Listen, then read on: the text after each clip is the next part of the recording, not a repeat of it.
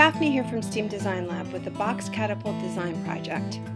These are the materials you'll need for the project, and these are the tools. For my project, I'll be using a tissue box, but you can use just about any box that's similar in size. I'm starting by wrapping the box in masking tape. I'm doing this for two reasons. First, because the box is a little flimsy, it'll secure the ends and add a bit of extra strength. Second, it'll make it easier for me to mark the locations of the holes and cuts I will be adding in the next step. The most important dimension is the width. For this design, your box needs to be narrower than the length of a pencil, because it will be acting as the catapult structure and needs to support both ends of the pencil.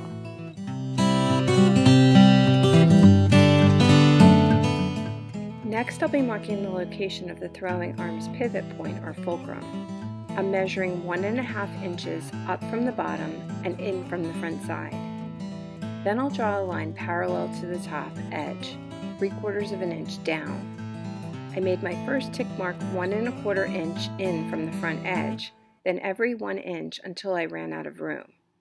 I'll repeat these steps on the other side, always measuring from the same front and top sides of my box. Turning the box with the back end facing up, I'll mark the slot for the throwing arm. I measured the width, then made a mark at the center. I made marks at 1/2 inch from the center mark on either side. I did the same thing near the bottom and connected the marks to draw a U-shaped opening up to and over the top edge. The front face, I marked the center again, then made marks 3/4 inch on both sides of it. Now it's time to start cutting. I trimmed the plastic from the top and made 4 diagonal cuts into each of the top corners, pressing the flaps in and down. Then I cut out the U-shaped opening on the back end. All the rest of the marks are for the holes. I'm using a handheld hole punch for all the holes along the top edge of the 2 sides and the front. I'm using a sharpened pencil to poke through the fulcrum hole at the bottom. Once I am done, I'll push the pencil through the punched holes to make them a little bigger. If you don't have a hole punch, you can use a pointed tool like an awl to start your holes, then enlarge them with the pencil like I did.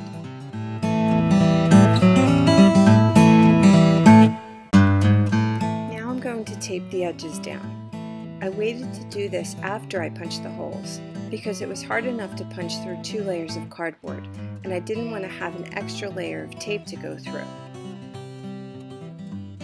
A sharpened pencil will easily push through any tape that covers the holes.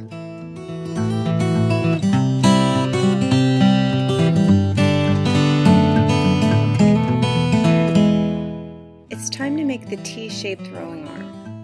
Using rubber bands and masking tape, I'll connect 2 pencils inline and 1 crosswise near the bottom. I might have been able to get away by using just tape or just rubber bands, but I wanted it to be extra secure. You've probably noticed that one of my pencils is a different color than the others.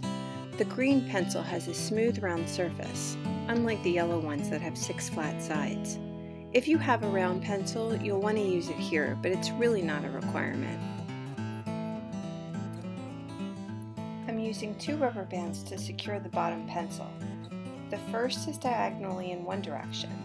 Then I flip the throwing arm over and add the other one diagonally opposite. I'll add 2 pieces of tape in the same diagonal pattern. It's very important that the smallest end of the T-shape is less than 1.5 inches from the center where it crosses its tip. Any longer and it'll hit the front and bottom surfaces of the box when it's installed. Now it's time to install the throwing arm. I push a pencil through the hole a few times to make sure it's not too tight. Then I push the wood end or the pointed end of the green pencil into one side as far as it can go. Then ease it back out to push the eraser through the hole on the other side.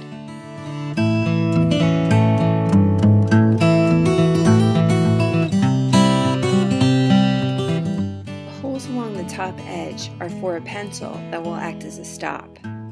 The throwing arm will hit this pencil and launch the marshmallow, or whatever you're using as a projectile. To start, I'll be linking together 5 rubber bands. You may decide to use more or less. but the advantage of this design is that it allows you to easily adjust the length or change out the bands whenever you'd like.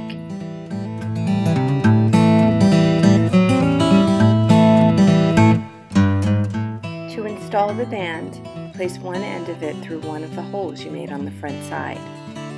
Wrap the band around the throwing arm and push the other end through the other hole. Push a pencil through both of the band's end loops to secure it. You can use tape to hold that pencil temporarily in place.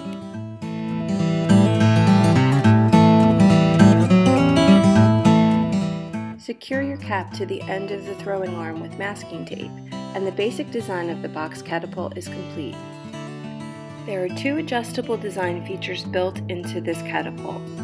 By changing the position of the pencil on the front end, you can tighten and loosen the bands, or simply change it out for another band that is either longer or shorter. This is how you can adjust the force applied to your marshmallow or projectile.